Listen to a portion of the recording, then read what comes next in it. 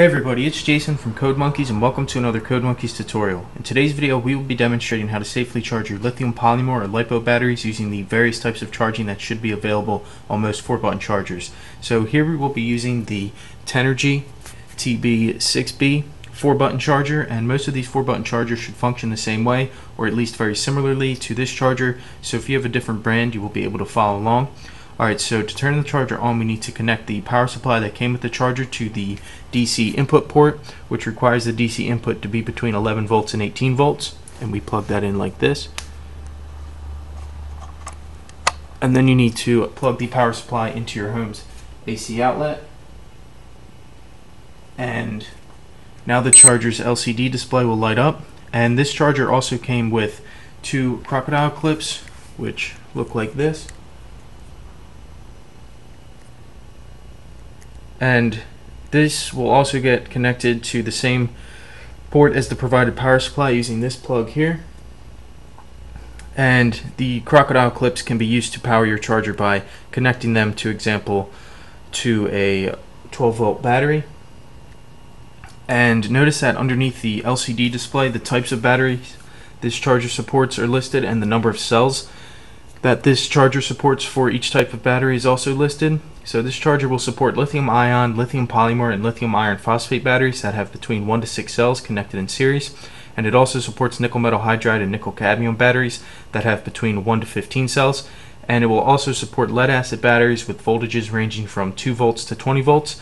And the charge current for this charger is listed as well, and it ranges from 0.1 amps to 5.0 amps. And the discharge current is also listed, and it ranges from 0.1 amps to 1.0 amps. And the maximum power this charger can deliver is listed at 50 watts, and the discharge power this charger can deliver is given to be 5 watts. And this charger also provides 1 to 5 cycles of cyclic charging and discharging, and can store up to 5 different batteries, which means you don't have to re-enter a battery's parameters over and over again.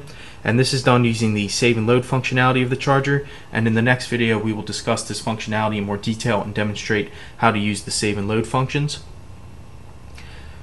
And the charger also has a temperature sensor port, and you can attach a temperature sensor probe which can be used to monitor the temperature of your charger. And there is also a port for the balance connector board, which supports 2 to 6 cell batteries where the cells are connected in series. And here's the balance connector board, and notice that each port on the balance connector board is labeled as 2S, 3S, 4S, etc., and that the top pin is used for the black or negative lead of your balance connector on your battery. Also, there is no port for 1-cell batteries, because a 1-cell battery doesn't have to be balanced since it only has 1 cell. Also, other chargers may have these balance connector ports on the side of the charger. Like, for example, they may be over here, and instead of on this separate board. So you would connect your balance connector into the corresponding balance connector port on the side of the charger. And the output port on the chargers where the banana plugs get plugged in, and here are the banana plugs, and the red lead gets plugged into the positive output port, and the black lead gets plugged into the negative output port. And this particular charger also came with an octopus plug that splits into 7 different types of connectors, which includes a Tamiya connector, a mini Tamiya connector, includes a JST connector, and a high-tech connector, which hopefully you can see there. And it also comes with an EC3 connector and a Dean's connector, which actually has a cap on it, so we have to remove the cap. And now you can see the Dean's connector, and it also came with an extra set of black and red leads, which didn't have a connector on it, so I soldered on an XT60 connector. And we also have here a 3-cell 5000 milliamp hour battery, LiPo battery, with a C rating of 50 and a discharge rate, or a C rating of 50 and a burst rating of 100. And here we are going to want to charge this battery at the 1C charge rate, which, if you remember from the previous video, is found by multiplying 1 by the C value, which in this case is 5 amps, since 5000 milliamps divided by 1000 is 5 amps, and 1 times 5 amps is simply 5 amps. So the charge rate for this battery is 5 amps. And once again, if you remember from the previous video, you can also charge certain batteries at other charge rates like 2C, 5C, or even 10C, for example. But remember, you cannot do this for all batteries, so be sure to refer to your battery's user manual before attempting to charge at a higher charge rate. Also remember that if you charge at the 1C charge rate, or even a lower charge rate, like for example 0.5C, you will extend the life of your battery. So just because you can charge at a higher charge rate does not mean you always should. However, if you need to quickly charge your battery, you can charge it at a higher charge rate that is specified by the manufacturer of the battery. Also notice the main leads of this battery, which are over here. And the red lead is the positive lead, and the black lead is the negative lead. And the main connector, which in this case is the XT60 connector, is what gets connected to the corresponding output connector of your charger, which in this case would be this XT60 connector. And this is what is used to provide the current that charges your battery. And it also has a balance connector, which is right over here. And this is what gets connected to the balance connector board. And the port is specified by the number of cells your battery has, and be sure to plug the black lead or negative lead of your balance connector into the corresponding pin of the balance connector board or port, which in this case is the top pin. So here it's upside down. So in this case it would be this port right up here.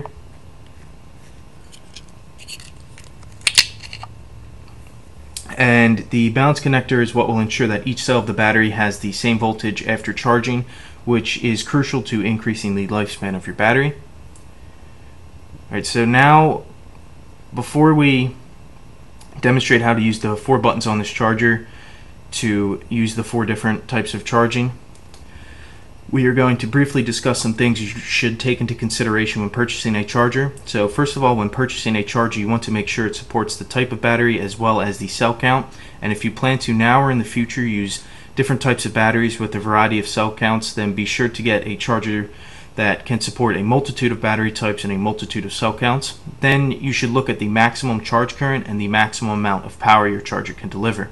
And understanding the relationship between the current rating of your charger, the power rating of your charger, and the voltage of your battery is key to understanding the type of charger you should purchase. So if you recall, the 1C charge rate for this 5000 milliamp hour battery is 5 amps, and just by looking at the charge rating for this charger, it appears this charger is capable of producing a high enough current to charge this battery at its 1C charge rate. However, this charger will only be able to theoretically produce a 5 amp current to charge the battery if the battery's overall voltage is 10 volts or less, because the power is equal to the voltage of your battery multiplied by the current being delivered by your charger. And in this case, 10 volts times 5 amps is equal to 50 watts, which is the maximum amount of power this charger can deliver. So you will only be able to theoretically charge this battery when the overall voltage is 10 volts, for example, because an overall voltage of 10 volts means that if your battery is balanced, each cell is approximately 3.3 volts, which is really the lowest you want to take the cells down to, because you will start to see performance issues as the voltage of your cells decrease. And once the voltage of a cell drops below approximately 3 volts, your battery will start to experience irreversible damage. And I'm saying theoretically charge this battery at 5 amps because in reality there are efficiency losses in the charger and in the input voltage to the charger, which will reduce the charge current even more. So when this battery is fully charged, which is 4.2 volts per cell, which means the overall voltage of this battery will be 3 times 4.2 volts, since there are 3 cells, which is equal to 12.6 volts. The maximum current this charger will theoretically be providing is approximately 3.97 amps, since the current provided by the charger is equal to the power provided by this charger divided by the voltage of the battery, and this relationship comes from solving our previous equation for the current. So as the voltage of your battery increases, the charge current will decrease, and if your charger cannot provide a high enough power rating, then you may not be able to charge your battery at even the 1C charge rate. Now, this is not necessarily a bad thing, because remember, the lower the charge current that you use, the longer the lifespan of your battery, but you may not always have the benefit of being able to charge your batteries for an extended period of time. So if you can afford it, you should buy a charger that meets at least the 1C charge rate for your battery. So when purchasing your charger, be sure to calculate the charge current your charger can provide to your battery by dividing the power rating of your charger by the voltage of your battery and making sure it meets the desired charge rate for your battery, while remembering that the voltage of your battery increases as it charges and that efficiency losses will occur in your charger. And when buying a charger, it may not be a bad idea to just buy a charger with a very high power rating, since they are not that much more expensive than the lower power rating chargers, and because then you will be able to charge a greater variety of batteries at a multitude of different C ratings, which means you will be able to charge your batteries in a timely manner. But you should only do that if you plan on building larger sized drones, which will require batteries with higher charge rates. Now, some other things to take into consideration when buying these chargers is, of course, the quality and price of the chargers. And one quick way to help you choose between chargers with similar specs, quality, and features is to perform a cost per watt calculation, which is done by dividing the cost of the battery by the maximum power that can be provided by the battery. So if you had, for example, a charger that costs $50 with a maximum power rating of 100 watts, the cost per watt would be $50 divided by 100 watts, which is equal to 50 cents per watt. Also, pay attention to warranty, repair, and replacement policies in case something happens to the charger, and you should also pay attention to if the charger comes with a power supply, because not all chargers will, if it has a balance feature, which the majority, if not all, of the LiPo battery chargers will have this balance feature, and make sure that the balance voltage accuracy is ideally between 0.01 volts to 0.02 volts, and if it shows all of the cell's voltages while balancing, and if it has a separate balance connector board, or if it has a balance connector, or if it has balance connector ports on the side of the charger, and if it comes with output leads, and if so, the types of connectors it has. And some other features to pay attention to is if the charger has an easy to read LCD display, if the charger has different types of charging, which if you remember from the previous video includes normal charge, balance charge, storage charge, and fast charge, and if it has the ability to save and load battery parameters.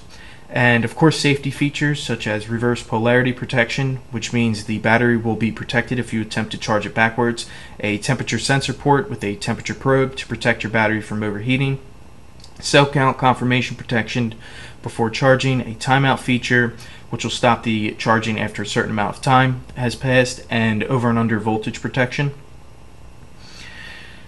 And also be sure that before you charge, discharge, or store your LiPo batteries, that you are doing it in a room with concrete or brick walls, like a basement or a garage, like I'm doing it in, and on a non-flammable surface, such as concrete or ceramic. And ideally you want to do it in a fireproof container, such as a LiPo safe bag, or you could construct a container from bricks and cinder blocks, for example. And never leave a LiPo battery unattended while charging in case something goes wrong. Alright, so now that we have briefly gone over some of the things you should take into consideration when purchasing a charger, we will now be demonstrating how to properly use the 4-button charger. So I'm going to connect the battery.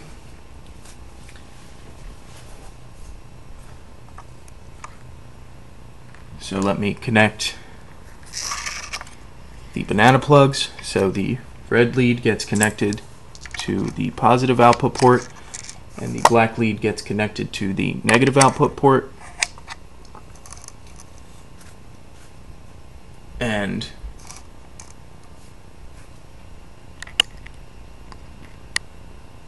adjust the camera so you can see it a little bit better.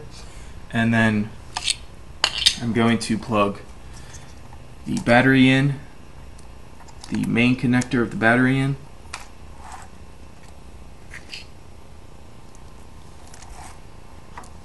Okay, put that over there. And then I'll connect the balance connector port. Alright, so to cycle through the types of batteries and the other functionality, we need to press the mode/escape key, and this will cycle through.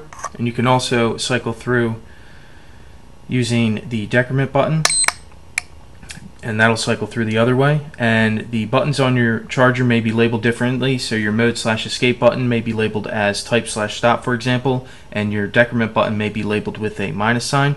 So if you cycle through all the options, you will see user set program, program select LiPo data or load data,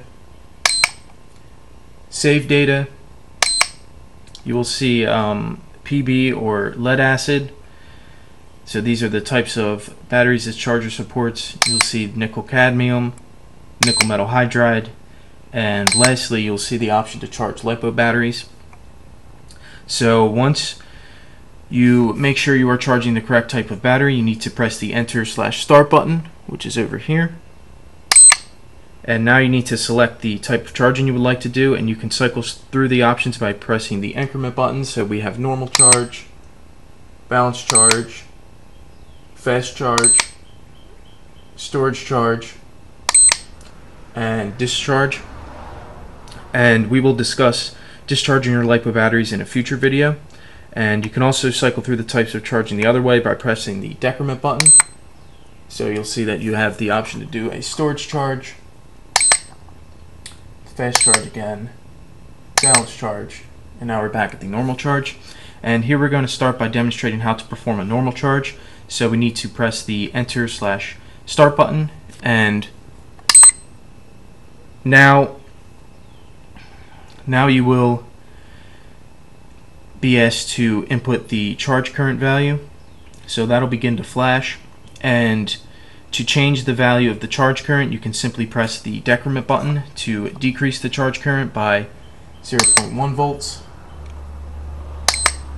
And if you hold down the decrement button, this will quickly change the charge current. And you see that the lowest it can be is 0.1 amps. And you can press the increment button to increase the charge current by 0.1 amps. And if you hold it down, it will quickly increase it. And the maximum that it can increase it up to is 5.0 amps. And remember that it's recommended to charge at the 1C charge rate, which is 5 amps. So for this 5,000 milliamp hour battery, so that's why we're going with the 5.0 amps. And then we will press the enter/start button, and now the voltage of the battery is going to start to flash. And you can simply use the same keys as we did before to change the voltage. So if you hold down the decrement key, you'll see that the lowest that it supports is 3.7 volts, which is a 1-cell battery. And then if you hold it, you see that the highest voltage that this charger supports is 22.2 volts, which is a 6-cell battery. And remember that we're charging a 3-cell battery, so we want to do it at 11.1 volts, which is the 3 cells. And now all you have to do is press the enter button,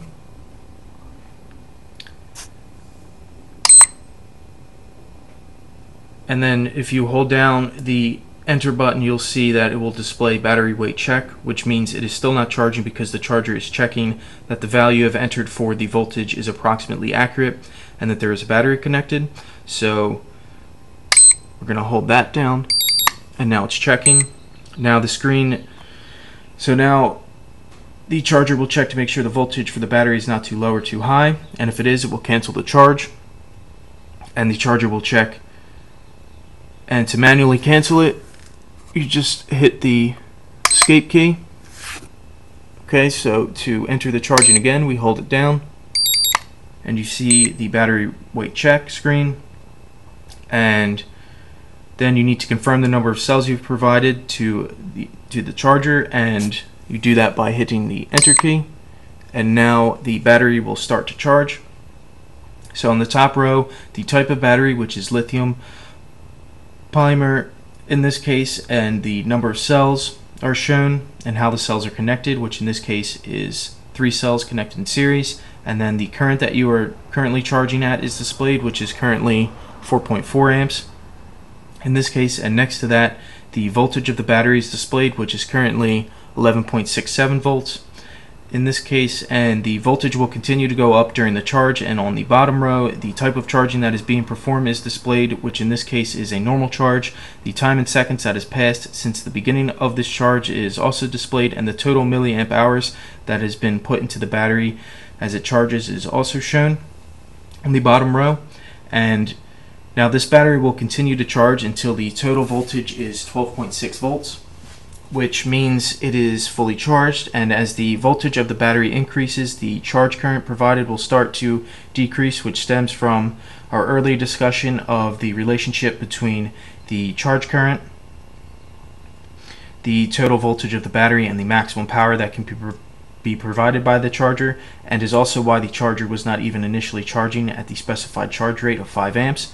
And if you remember from the previous video, performing a normal charge on your battery simply brings the total voltage of the battery up without paying attention to if the cells in the battery were balanced at the beginning of the charge and if they remain balanced during the charge. So to ensure the cells of the battery remain balanced while charging, we need to perform a balance connector or a balance charge. So first we need to cancel this normal charge, which we do by hitting the escape button, and then we need to plug the balance connector into the corresponding port on the balance connector board. So I will do that.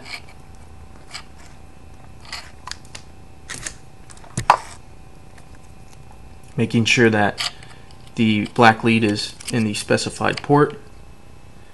And now we need to perform the balance charge, and we do that by pressing the increment key. And then always be sure to check the charge rate and voltage, because they may not be the same values as the values used for other types of charging, since the charger will just store the last values you entered.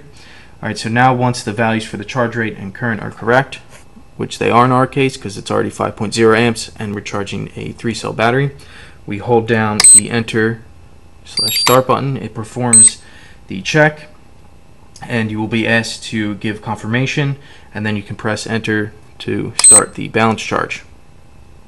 And the same screen will appear as the normal charge, with the only difference being the type of charger. Charging is now denoted as balance, and you can also view the individual voltage of each cell by pressing the increment button. So the first cell is 3.90 volts, the second is 3.90 volts, and the third is 3.90 volts, and the line below it will be used to display the voltage of the remaining cells if you had a 4-cell, 5-cell, or 6-cell battery. And now this battery is nearly balanced right now, but as the charge continues, the cells may become slightly different, and the balance charge will make sure each cell is approximately the same when the battery is fully charged.